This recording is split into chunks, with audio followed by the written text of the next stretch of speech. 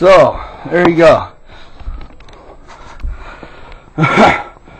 Here's how you start your fucking fence in the neighbor's yard on fire. Put your fucking burn barrels right next to the fence and fucking start them up and go back inside. And then don't have a fucking fire hose ready.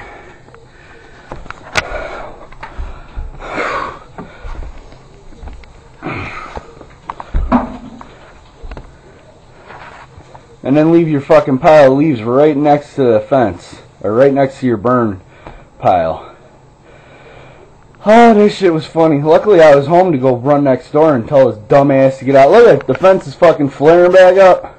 I spotted the fire. You didn't. Oh yeah, luckily Kim was over here. She spotted it. I'd be sitting on the fucking computer. I wouldn't even seen this shit. Ah, funny, funny, funny. So that's our excitement there. That was funny. Dumbass.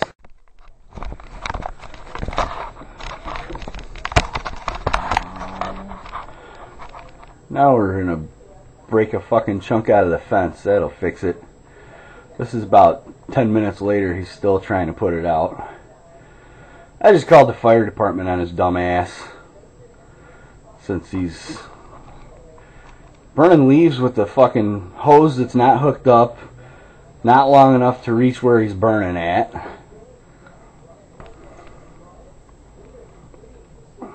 What a fucking moron. Yeah, burn it about 5 feet away from a giant pile of fucking sticks, and then have your full pile of fucking leaves that you raked up about 3 feet away from the bottom of your burn barrel cans that are right up against the fence.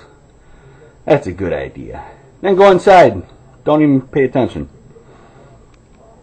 So here's an example of how to not burn your leaves every fall. I'd imagine the fire department should be here soon.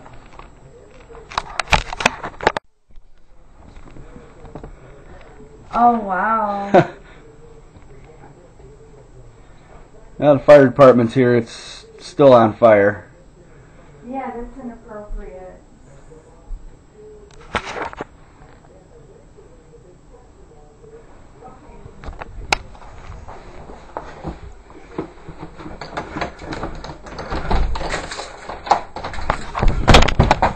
Guys, before you decide to take off, it's still on fire. There's flames right there behind the tree. If you walk all the way near the fire, there's flames licking the tree over there. It just blew out now, but I mean, it's not out yet. Where do you live at, over there? I live right here, yeah.